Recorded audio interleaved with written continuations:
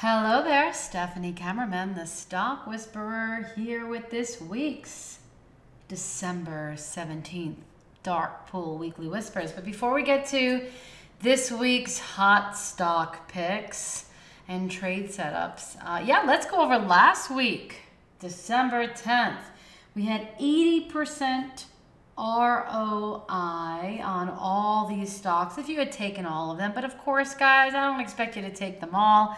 Just got to take the stocks that you love to trade. So that's what I do. I actually traded the SPY all week long. It was fantastic. Playing print pong and Apple. Apple's a really good one, and I'll get to those in just a minute.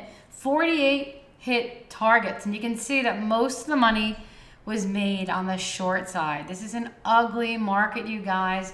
Let's get to the trade setups for this week. You know, we can make money both ways. It's all right as long as the market moves, and it's definitely moving. So how are we going to trade this week? Well, let's just start with the SPY, and we are below that big kahuna level, 264.46. So that was why we shorted on Friday. As soon as we dipped below that, then we bounced off this 260 level. That's another dark pool level. So this week, I'm going to be bearish below 260. This is really key.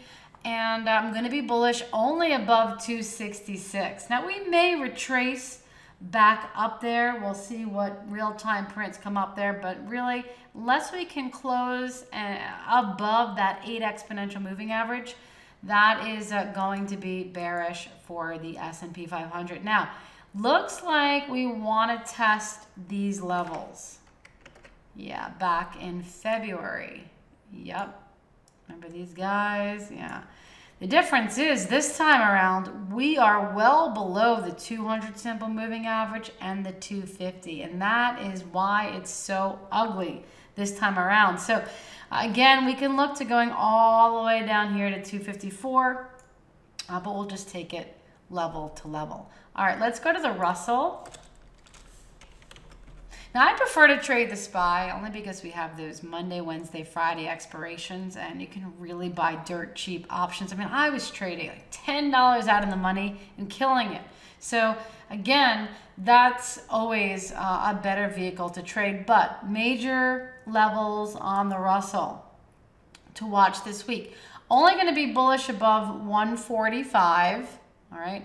And I'm going to be bearish below 140. And again, it's really ugly. We may retrace back up to resistance on Monday, but if we don't and we drop below 140, yeah, it's going to get really, really ugly. Okay, we may even go and retest these levels from not this August, but the August before that. This is a big support area. So watch that for the Russell. Let's go to the NASDAQ. Okay, so 160, really key dark pool level. They were buying there back at the last correction, and we're still above that, okay? So that's really, really key. If we break below it, look out below, all right? I'm gonna be bullish on the QQQs above 165. Now let's go to the DIA, the Dow Jones ETF. And again, this is really looking pretty ugly too. There's room to go down to 240. That's really such a key level to watch, guys. If we break below that, yep, that's gonna be uber bearish. All right, especially on a close. So let's go to the VIX. The VXX, yeah, so I called out a lot of prints on this, and we're going to be bullish on fear above 41, bearish below 39. But just keep in mind, the VIX is just not something you want to hold on to a long time. You know, it decays. You know, right now we're in this like backwardation, so it is moving up. But as soon as we go back into contango, it rolls down the hill. So you don't ever hold something like this against you. Definitely recommend trading options if you're going to do something like that. But I would rather short the SPY, buying puts on the SPY, than going long on the VIX. But I just want to mention the levels because we did have really big prints, 39.64, 40.17, and 40.71. So those are key levels to watch for fear. Let's go to gold. All right, so the dollar has been moving up pretty strong. And this was really interesting. Let me actually show you that. Yeah, this is the weekly chart of the dollar. Now, normally, what's been happening over the past year is the dollar moves up and gold moves down. And you can see that the dollar's had quite a run. And we've hit our head on this resistance trend line quite a few times. But what I noticed was even with the dollar moving up, gold wasn't getting hit like it normally would, which was very interesting. Okay, so again, you know, being a fundamentalist, for those of you that are out there, right, the dollar goes up, gold goes down, but not always the case. I have seen the dollar and gold go up at the same time. We're just going to pay attention to the levels on gold. We're going to follow the dark pool, all right? But I just found that to be very, very interesting. Now, let me just actually go to the gold weekly chart too. So this is, yeah, we've definitely been starting to move up here. We do have some head resistance up above at this 1270 level. All right, that's a pretty key level. 1270, 1280 is going to be, let me just move out so you can see where I got those trend lines from. Yeah, pretty strong trend lines. All right, so around that 1270, 1280 area. But 1250 is really key. If we start to move higher, then I would look at those levels of resistance if you trade the gold futures. But let's go to the prints on gold. So we did get a $500,000 print this week at $117.50. Yeah, 117.15. And I'm just gonna kind of draw this. Yeah. So we do have a little bit of resistance up ahead here, but I'm going to be bullish above 117.50. If we can break above that print, I'll be bullish. However, if we can't, I'm going to be bearish below 116.50 for GLD. Now GDX, the miners, this kind of held up pretty strong as well. And we've had really big prints coming into GDX. This has been my favorite play. Now, we haven't quite hit the 200 moving average, so I'm looking for a possible tag there if we could break above 2050. Okay, that's really, really key level. But we had prints that came in at 2012 and 2028, and we just closed below that. All right, so if we can break above the prints above 2050, I'll see a tag of that 200 simple moving average. If not, I'm going to be bearish below 20. All right, then I can see a pullback. And of course, if the dollar really breaks higher from here, yeah, and gold starts to pull back, then we'll short gold. Okay, so let's go to FCX. Yeah, Freeport. We had some prints on that came in this week at 1059, 1041. So I'm going to be bullish above 11 and bearish below $10.37. Okay, let's switch gears to the energy sector. Oil. Tons of prints came in on the sector. So USO, we got a 1 million print at 1095. We're going to be bullish above 1125. And you can see sideways consolidation. Yeah, it's going to get ready for a move here. All right. So bullish above 1125, bearish below 1075. Yeah, I love where this is sitting. It's a really good spot either way. And always be prepared either way. You know, as a trader, you just never know. And if new prints come in, I'll definitely call them out. Halliburton, unusual prints came in at 30 and 30.42. It closed weak. We're below it. I am bearish, but if you're not in it yet, 29. I'm going to be bearish below 29. I'll only turn bullish if we go above those prints above $30.50.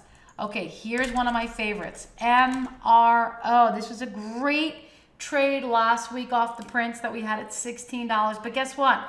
We had even bigger prints that came in this week. We had 2 million, 2.2 million actually. $15.30. We are below that. And yes, I am bearish, but 15 is a really big level, as you can see. We're testing it for the second time here, bearish below, and that's really big. So I'm only going to be bullish if we can break above 1575, okay, above that 8 exponential moving average. Again, you know, sometimes these big prints have big splashes, so, you know, just trade with it and always stay on the right side. So XOM also had pretty big prints that came in at 75.48, 75.95. So I'm going to be bullish above 76.50, and I'm going to be bearish below 75. That's a really key level. Okay, if we can't hold that, look out below for ExxonMobil. Now we're going to go to PBR. This is another great one I love to trade. And we did have some prints that came in at 13.65 and 13.92. We are below those. So I am bearish, but if we break below 13.50, I'm going to turn even more bearish. All right, so only bullish above 14. If we do have a rally, go above the print, so I'll turn into a bull. So let's go to BP. Very big prints came in between 39.09, 39.33. We are below that, so I am bearish, but I'm going to be more bearish below 38.50. That's a key level, and I'll only turn bullish above 39.50. Now let's go to Schlumberger. Yeah, we had unusual prints on this one. And I'm going to be bearish below 38.75. We are well below the prints that came in. And I'll only turn bullish above 41. And one more in the energy sector, SRCI. I don't think I've ever whispered on this, but we had huge prints. 4 million at 490 and 2 million at 502. So I'm going to be bullish above 520. And bearish below 460. All right, let's turn to the financials. They have been ugly, guys. So ugly. Friday, they tried to rally, and the sellers came in and kind of knocked it down. So how are we going to trade it this week? Well, Bank of America, I'm only going to be bullish above 25.25. We really have to rally above that. It's been big resistance.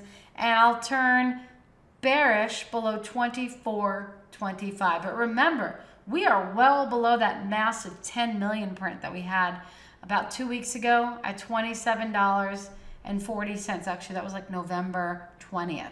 Okay, massive 10 million. And we did have a big splash up. And then as soon as we went below it, you got to turn into a bear. They're not buyers, okay? And down we went. And so again, just going to trade it level to level, but definitely bearish below the prints.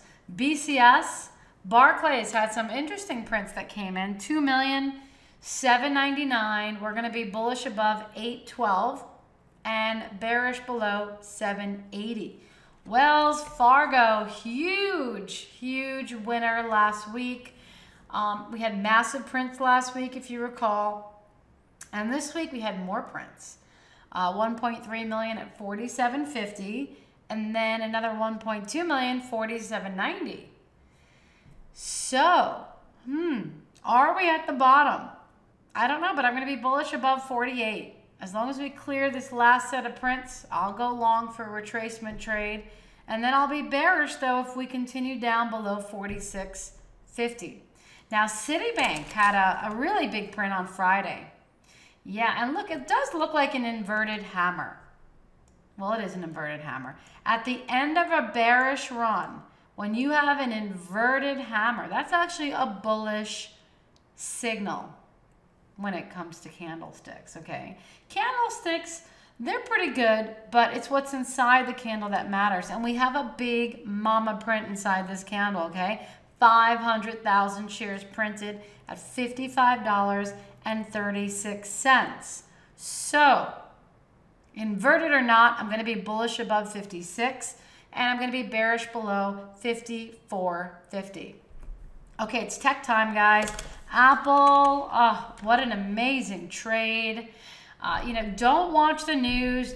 Don't care who's pumping up any stock like Apple, okay? They tried to do that on CNBC. Just mute the television and follow the prints, okay? The prints are always going to lead you in the right direction. People pump things so that they can dump things, okay? We got a 1.6 million print on Apple this week at 168.95. And they tried to push it up a little bit. It splashed up, okay? And look what it did. It splashed up here to resistance right here. The 8 EMA. That's why I love the 8 EMA. That acts as a brick wall. If it's buying, we should be able to break above that, no problem. And obviously we couldn't. We came down. As soon as we dropped below that 168.95, we went short in my trading room on Friday. And this kicked butt. It was a little bit frustrating, a little bit pulling teeth until it finally dropped at the end of the day. But patience, you guys, patience. Wait for those levels. Don't front run them, okay? So this week, I'm only going to be bullish if we break above that big print. 170 is the key level, and I'm going to be bearish below 165. If you're not in this, that's a really key level to watch. Let's go to Micron. MU has earnings, you guys, Tuesday, December 18th. This Tuesday it has earnings, so be careful, okay?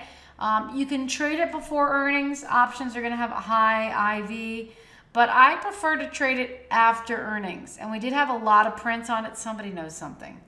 Yeah, definitely. So we had some dark pool activity at 34.25. So after earnings, I'm going to be bullish above 36, and I'm going to be bearish below 34, or you can trade the stock tomorrow. That's all great. Just be careful and don't gamble into earnings. All right, AMD, love this one. Okay, I love this because we had a lot of prints that have been coming in between $19.86 and $20.80. So this week I'm going to be bearish below $19.75 and bullish above 21. NVIDIA, that had a big print too. 500,000 share print, 149.88. And I'm going to be bullish only above 151, bearish below 145. Okay, let's switch gears again to emerging markets. We'll go with Brazil. Yeah, we've had lots of prints on Brazil. Let's just check out this chart.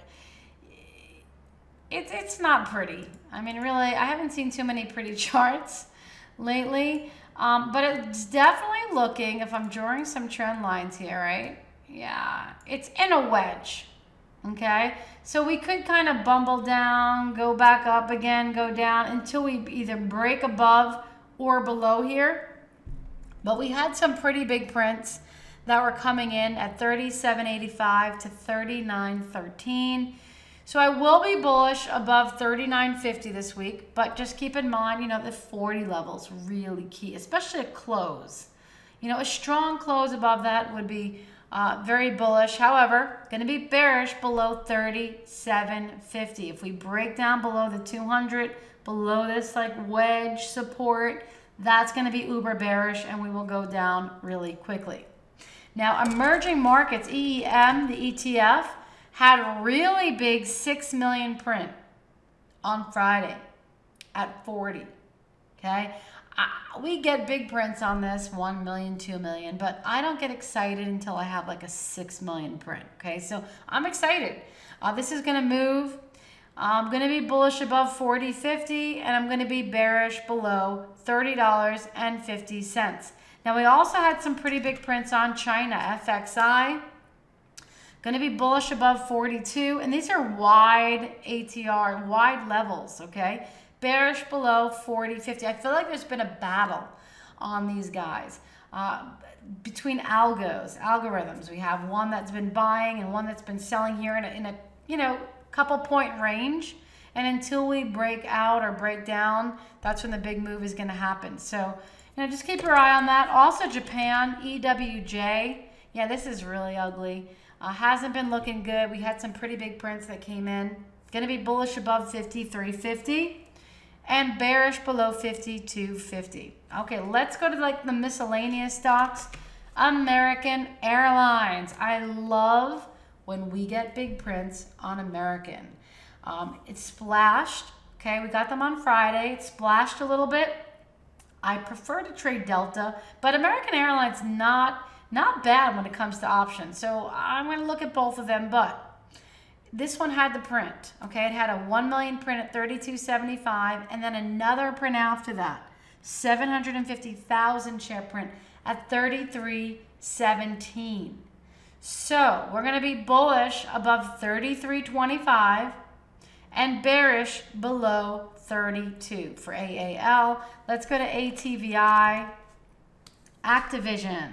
Yeah, this has been a dog. We had more prints that came in. We're going to only be bullish above 49 and bearish below 47.50. Disney. Yeah, Disney had an unusual print this week. 400,000 at 111.93. I feel like we've splashed, okay? We've splashed. I'm only going to be bullish above 114. And, you know, it's just not pretty, okay? We're below the 50 simple moving average. And if we break below the print, I'm going to be bearish below 111.75. Let me just draw a line right there, okay? That's the line in the sand. If we break below that, look out below will most likely come down to the 200 moving average, okay? But 110 would have a bounce. So it kind of look like this. We go to 110, bounce, and then come down. All right, so a couple trades in there.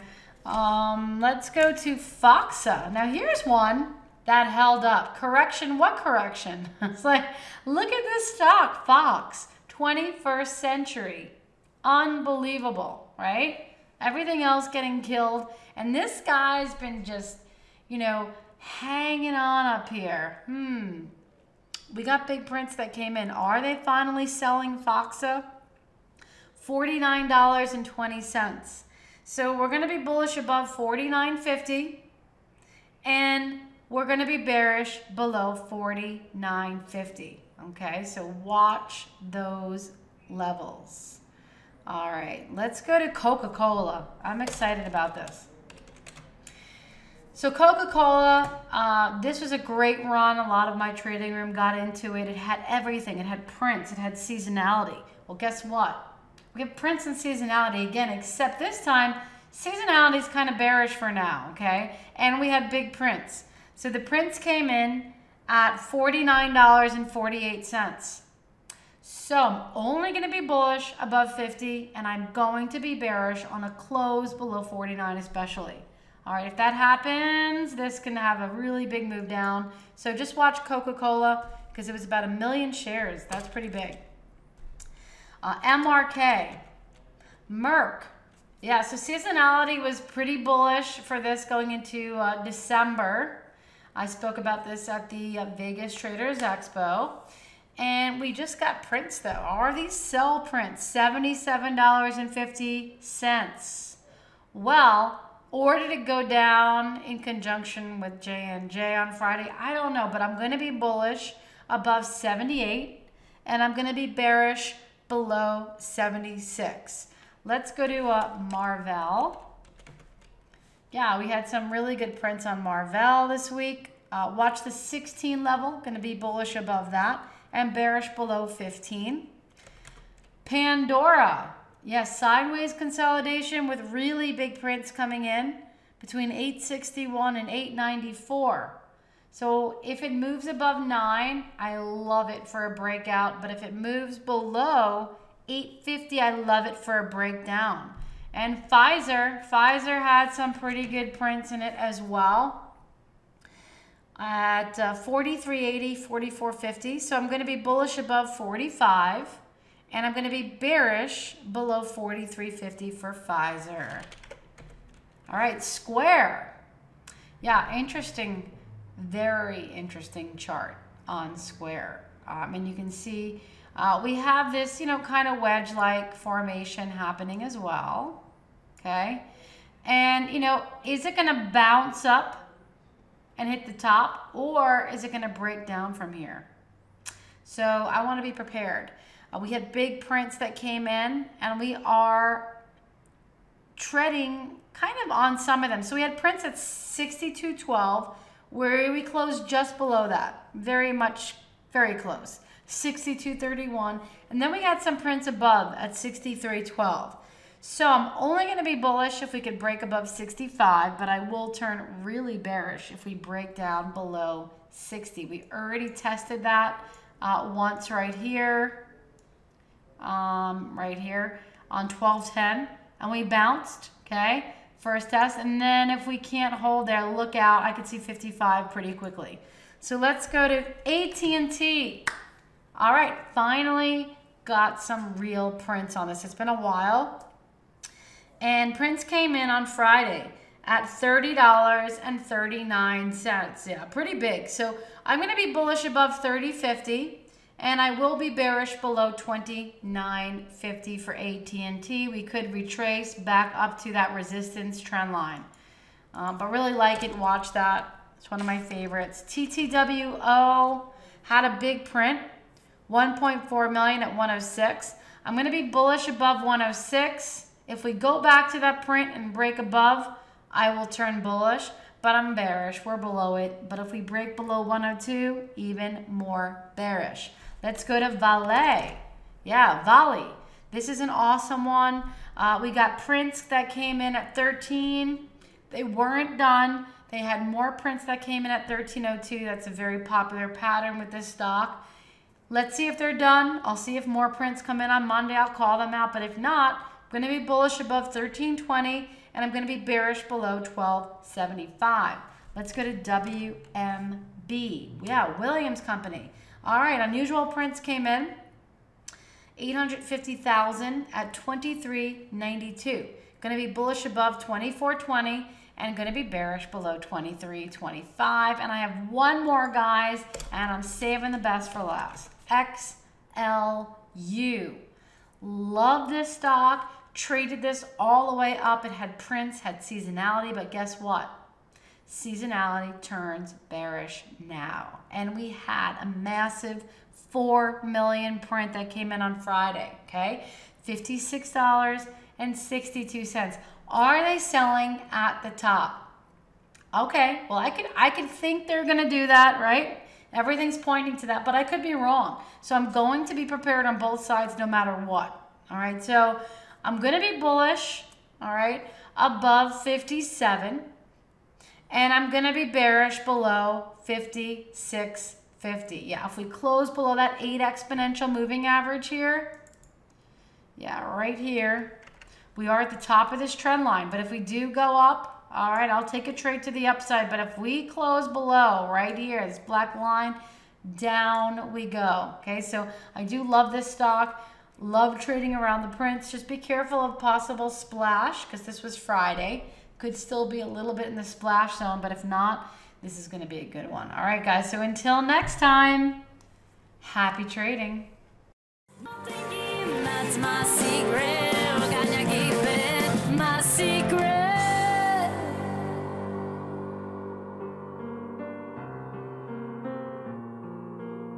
My secret.